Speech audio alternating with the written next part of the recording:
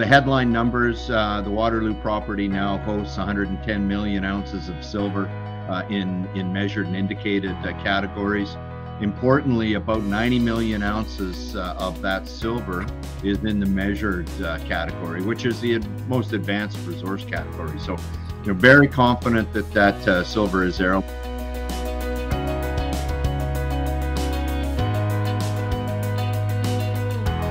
Hello and welcome to Assay TV. We are introducing Apollo Silver Corp today, and I'm delighted to be speaking with Tom Peregoodoff, President, CEO, and Director of the company. Welcome, Tom. Thanks, Adam. Thanks for having me. It's good to be here. Of course, you're focusing in on the Calico Project. You've got some excellent news flow to tell us about the mineral resource estimate. That's in San Bernardino County in California. Could you take us through the site and the situation of the project, and then perhaps we can get into some of the detail of this resource update? Absolutely. We'll look at, just as by way of a bit of background, Adam, we acquired the Waterloo property, which forms the cornerstone of the Calico Project from Pan American going on 2 years ago now. And since then, we've been able to advance that project through about 10,000 meters of drilling, and then culminating in that fantastic resource estimate that we put out to the market yesterday. Fantastic. Okay, well, take us through some of those the updates and the figures that you've discovered in that resource. Sure. Well, look at, I think, the headline numbers. The Waterloo property now hosts 110 million ounces of silver in measured and indicated categories. Importantly, about 90 million ounces of that silver is in the measured category, which is the most advanced resource category. So, very confident that that silver is there. A lot of that technical risk has been removed. The grades are good for a bulk mineable silver project.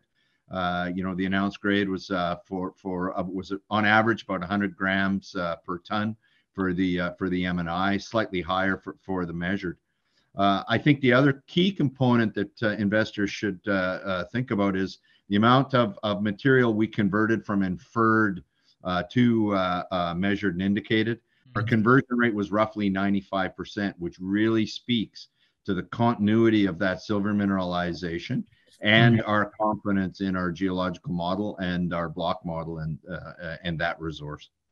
Yep, absolutely. Well, it should do a lot to boost investor confidence around the project as well.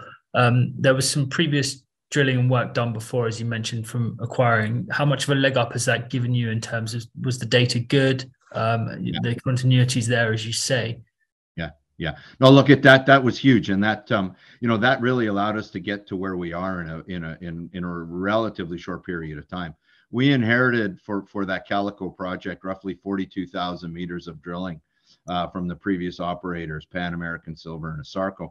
But we went through a very, very detailed independent due diligence process, which confirmed that all of that data was in very good shape. The data set and that database was very robust, and that gave Stantec, our independent QPs, the confidence to use almost 100% of that historic data, in addition to the 10,000 meters of drilling that we completed this year, and to work on that and declare that resource estimate that we put out yesterday. Yep, absolutely. Excellent. So for people that might be new to this project, who are getting an idea of the resource, just zooming out, what's the access and the situation of the site as well? What are some of the attributes that you've got for this great project? Sure. Well, like as you said, we're located in San Bernardino County, California, which is important. San Bernardino is the county that supplies the vast majority of the construction materials for the Southern California construction business. What that really means is that it is a county that's quite comfortable with resource development and the benefits that resource developments can bring to an economy and to a community. We're located about 15 or so kilometers outside of Barstow, California. We've got great infrastructure. We've got paved road access right to the site. We're within about 5 kilometers of commercial electrical power. We've got no major parks, national monuments, or anything of that sort impinging on the property. So access from that perspective is very good.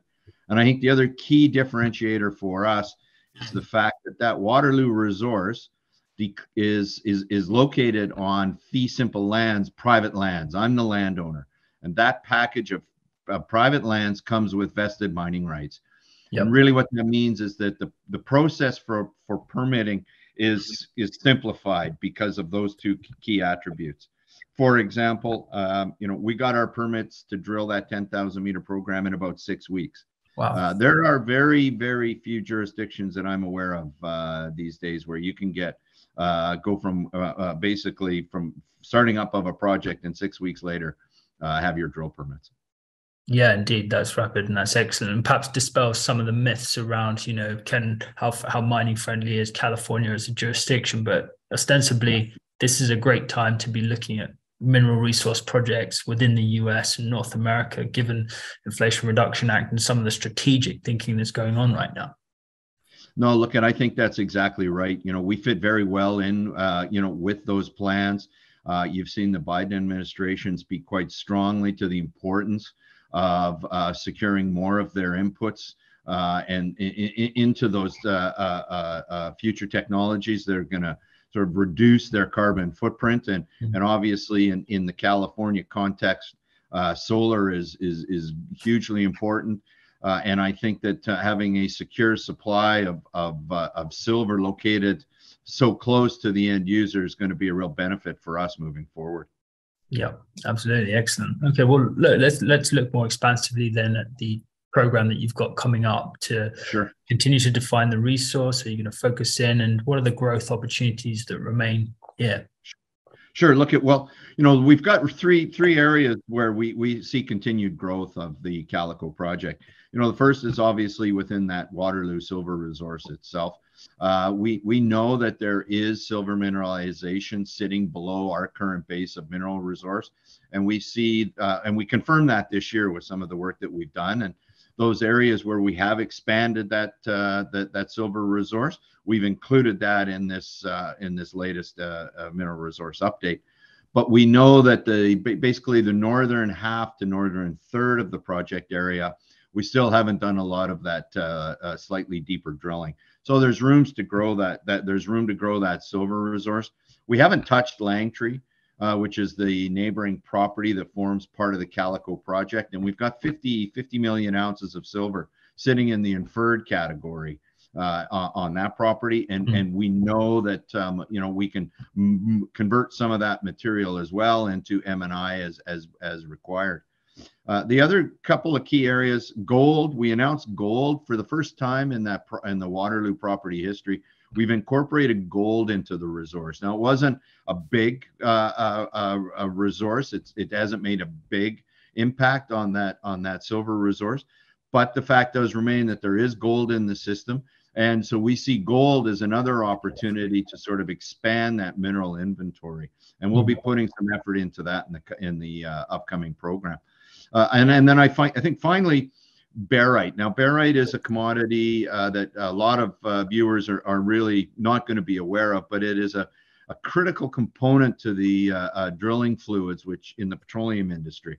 And it allows for them to control the pressures in their wells.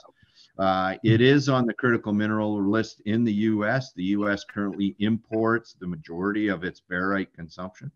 And so having a barite resource located, within the country and within about probably 5 kilometers of a very major railhead, we see real potential for that barite to make us a good contribution to that mineral inventory moving forward.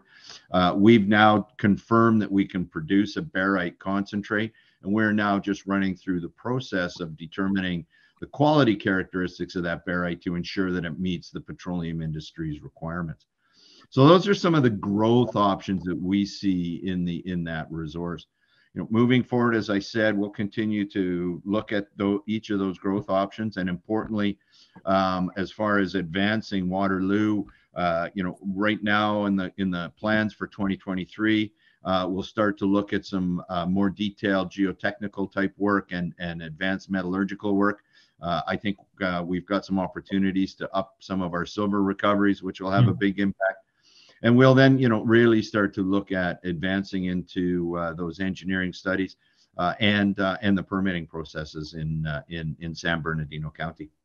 Yeah, fantastic. Some great optionality there throughout the project as well with the other commodities. Are you well financed for this year's campaign and the next phase of drilling and that geotechnical stuff? Yeah, look at so right now our treasury is sitting at roughly $7 million. And so look, we will finalize those plans and we'll see where we sit. But I'm comfortable with what I've currently got committed to, that we've got budgets to carry us through the current commitments. It'll depend on how much my VP of Exploration and Resource Development wants to drill and that kind of thing, where we end up. Yep, absolutely. Okay, excellent. Well, Tom, thanks very much. And I guess if there was some big catalysts to watch for investors to watch for this year, I guess it would be the development of the geotechnical work. And anything else you wanted to add? Look at, I think, as we all know right now, the market for precious metals is fairly soft. And what that means for me is that there's opportunities. There are a lot of good projects out there that haven't had the ability to attract a lot of capital. And so I think investors should look for us to look to expand our portfolio in the coming weeks and months. Yep, absolutely. Excellent, Tom. Well, thanks very much for sharing an update there. Really exciting news around the mineral resource update. And we look forward to hearing more about the Calico project developments later in the year. Excellent. Okay, good speaking with you, Adam. Thank you.